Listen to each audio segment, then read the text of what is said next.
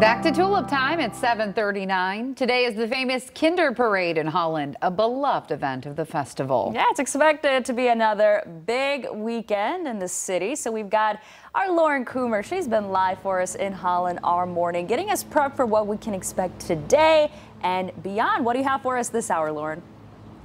Yeah, good morning to you both. It's an exciting day here in Holland. It's the first parade of Tulip Time for this year. And a big part of Tulip Time is that Dutch dancing. It's a huge tradition here, and a lot of people, visitors, and the community love to come and watch. We are joined by the program director and a dancer here at Tulip Time for Dutch dancing. Thanks so much for joining us this morning. Thank you for having us. So tell us a little bit about what people can expect with this Dutch dancing. You guys pretty much perform every day of Tulip Time. We do. We actually started last week performing on the street.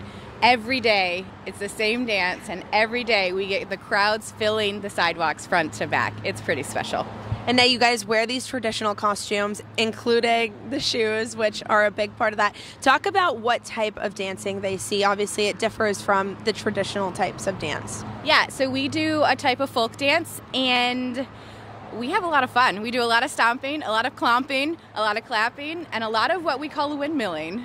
All right. And you mentioned that there are so many children here in the community that get involved. What types of numbers do you see when it comes to that? Yeah, so we have 3rd grade through 8th graders that have joined us a few years back, and my daughter is one of them, which is pretty cool this year. Between our elementary school, middle school, and our high school adults, we have just under 800 dancers this year. And now, Ava, I wanted to ask you, since you are involved in that and you have been dancing, how many years have you been dancing, and what do you love most about being involved? I have danced like 2 years, but I've watched it since I was very little. One of my favorite things is the sound of the shoes when they hit the road. It's just a very pleasing sound. And we were talking a little bit before this, and you make good friendships because you're dancing with so many other kids and students. Have you been close with your group of girls that you've been dancing with? I have. One of my friends goes to the same school as me, and so do a few dancers in my group. And so I would love to see if you guys could show us a little bit of the moves that people will experience today, if you could. We're going to teach you the windmill. Okay. So you're going to put your right hand up. Okay.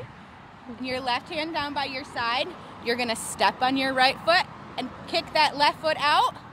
And you're going to jump 3 times. And then you're going to switch and jump 3 times. And then you switch. Yeah. That's easy enough. I can maybe join in. There you go. Join. And you guys have been practicing for so long. Obviously, a lot goes into this. Talk about, that process and getting everybody to come together and make this happen. Yeah, we start practicing in January. We start planning for practicing all the way back in June. So next month we start again. And we enjoy being able to have these groups of people join all together. Our kinder and middles join a little later because they don't have as long of a dance. Our full dance is almost 15 minutes long. So it takes a while to practice and to learn and to do it right.